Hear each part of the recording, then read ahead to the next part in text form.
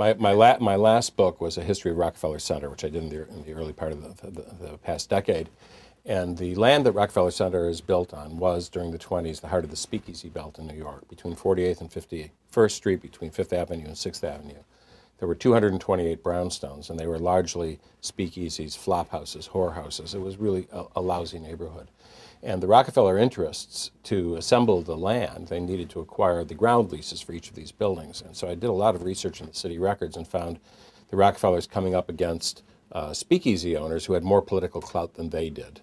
I said, how did this happen? Which is the best way to begin a book. So that got me going, and then I found myself just wandering in this wonderland of this impossible to imagine period when in the Constitution, not just by law, but in the Constitution, it said Americans couldn't get liquor, couldn't get alcoholic beverages. And there were only two things in the Constitution that limit the rights of individuals rather than the rights of government or the powers of government. The two things were, in the 13th Amendment, you can't own slaves, and in the 18th Amendment, you can't get liquor.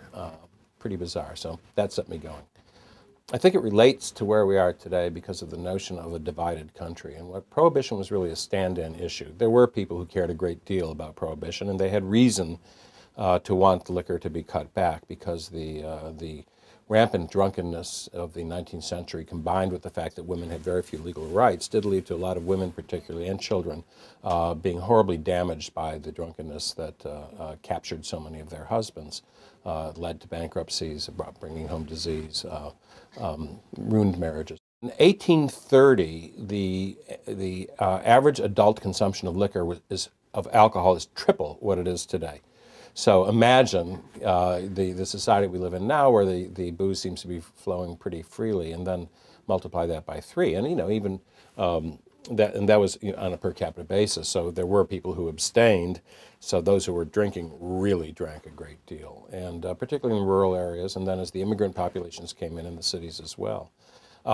What it was, other than the concern about drinking, was as I said, a battle over the control of the country. The Prohibition was largely, though not exclusively, a movement that came from the middle of the country, native-born white Protestants, who feared losing their country to the Irish, the Italians, the Jews, the Eastern Europeans who were coming into the cities. It was a really intense divide in which the stand-in issue could represent everything else. And I think we're going through exactly the same thing now. I mean, there's no question that there are people who really don't like Obama's health care, but they really don't like the people who support Obama's health care. And last year, the dividing issue could have been gay marriage. A few years before that, or constantly, it's also abortion. There's stand-in issues that represent a wide range of issues, and that was the division that we had in this country that led to Prohibition. This extraordinary thing about Prohibition, though there was a real issue about alcohol consumption, there were 3 other issues that made Prohibition happen. The women's suffrage movement, the income tax movement, and World War I. Now, what do these things have to do with alcohol? Well, this is the peculiarity of the theater of politics, that things do not seem to be what they are. So the women's suffrage movement had a lot to do with the fact that women had no marital rights. They didn't have rights to divorce. They didn't have property rights. They needed to be able to express themselves for their own self-protection.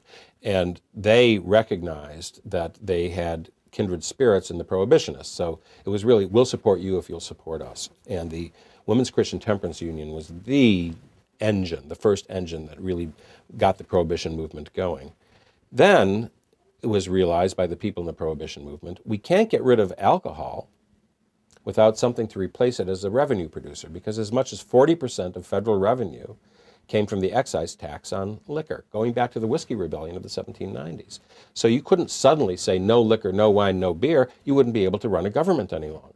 So they made common cause then with the populace who wanted an income tax, and they passed the Income Tax Amendment, the 16th Amendment, in 1913, and only then did it become even possible to seriously consider the possibility of prohibition. And then World War I, what does World War I have to do with prohibition? Well, after Congress had enacted the amendment and it had to be ratified by 3/4 of the states, during that period, World War I begins. And all the brewers have German names. Their names are Anheuser, Busch, Pabst, Schlitz, Rupert, Schaefer, and on and on and on. And it made it possible for the Prohibition forces to demonize the brewers as serving the interests of the Kaiser when we were at war with Germany. And that's what put it over the top. So you get these three things that have nothing to do with each other and really nothing to do with the issue at its center, namely Prohibition, making it possible for there to be not just a law, but a change in the damn Constitution. Well, there was probably an increase in crime. You could argue that there was for a period a net positive.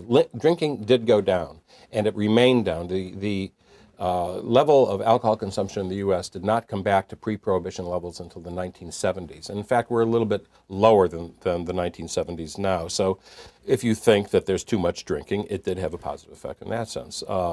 Criminal behavior on a large scale, of course, was rampant. Every time somebody acquired a drink, every time you bought a drink or you moved liquor from one place to another, you were breaking the law. It is also true that the criminal syndicates, the National Criminal Syndicate was entirely a product of Prohibition. Until then, in each city, you might have a criminal element, a criminal gang that controlled vice of all sorts, prostitution, gambling, drugs, but there was no reason for them to stretch beyond the limits of their own neighborhoods, as it were, or their cities. Once you had to move great quantities of alcohol from one place to another, you needed cooperation. So the mobs in various cities got together. There was the famous conference in Atlantic City in 1929, the sort of peace conference, in which they divided up the country. And it was one syndicate that agreed not to poach on each other's territory. Without Prohibition, there's no reason to do that. So yeah, a lot of increase in crime. On the other hand, the image that we have of the 20s is this area of lawlessness and machine guns, or it was known as the Chicago typewriter, rat-tat-tat-tat-tat, the submachine gun. The people, there were exceptions, obviously, but it was criminal on criminal warfare. There were not a lot of innocent bystanders who were hurt by that kind of violence. What's interesting to me about the comparison to the drug trade today is there is a human appetite that drugs are satisfying. There's a human appetite that liquor satisfied. And it appears to be the case, I think it's indisputable, that people are going to get their drugs or their liquor whether or not it's against the law.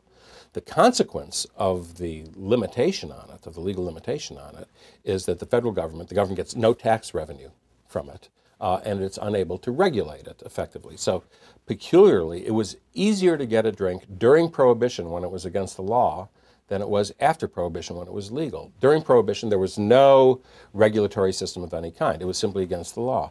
After Prohibition, you had age limits. You had to be 18 or 21. You couldn't be open liquor stores couldn't be open on Sundays.